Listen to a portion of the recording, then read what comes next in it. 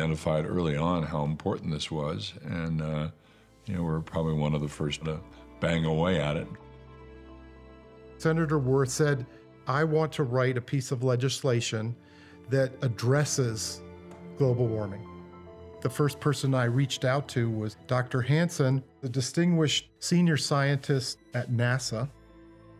A lot had changed between the middle 1970s, when we first got interested in the problem, and the 1980s, the late 1980s, because the real world was beginning to show signs that humans were affecting climate. That implies that we're really going to get a significant change a few decades downstream. My response was pretty immediate. This is a big deal. We need to get working on a hearing. Seattle and other parts of the Northwest had their driest February in history. Irrigation reservoirs are 40 to 85% below normal levels. By the spring of 1988, there was a full-scale drought. The earliest fire season in memory has been declared. They're dredging around the clock on the once mighty, now shrunken Mississippi to free hundreds of barges. It was my perception that the media wanted to explain this drought and seemed to be at a tipping point on the issue of climate change. The evening before, I was lying on my bed in a hotel in Washington writing my testimony and listening to the Yankees baseball game. And I wrote my testimony out by hand. I do think that scientists have a moral obligation to point out the implications of their findings and try to do it as clearly as possible.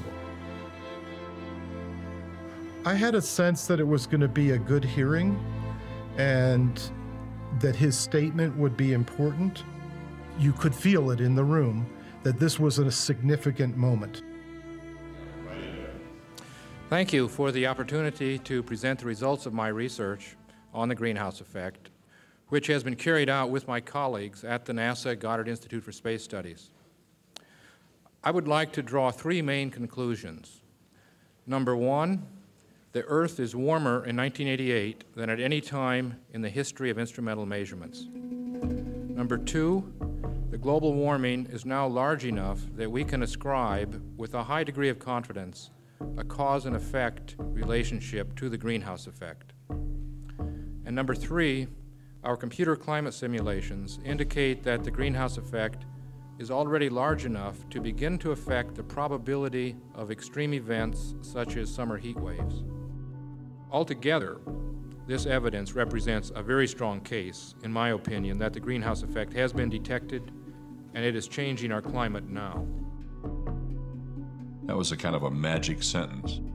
This was not environmental groups. This was not some green cabal. This was probably the lead climate scientist in the federal government making this statement. I realized I was going out on a limb. Not all scientists agreed with me that we were ready to say those things, but they were based on sound physics and observations and models. It was as if the rocket had lifted off. I wrote on the hearing transcript, historic. And some experts are saying now that the whole world is heating up because of a global greenhouse effect. In the long run, it could mean devastating changes to all life on Earth. The next morning, the story was on the front page of the New York Times. There are no easy solutions. We're talking here about the use of gas and coal and oil. Scientists urge heavy conservation, a switch to solar energy, and a search for new power sources. Pragmatists would argue that we cannot change our energy habits overnight. Scientists say we had better get going. In those years, there was still a spirit of bipartisanship when really important challenges to the public interest appeared. You could work across the political aisle. I felt like tremendous progress was being made. There was greater awareness. There was public policy emerging. There was international negotiations developing. Momentum is on our side, and it kind of opened up the world, and you had the feeling, oh, wow, this is really going to change.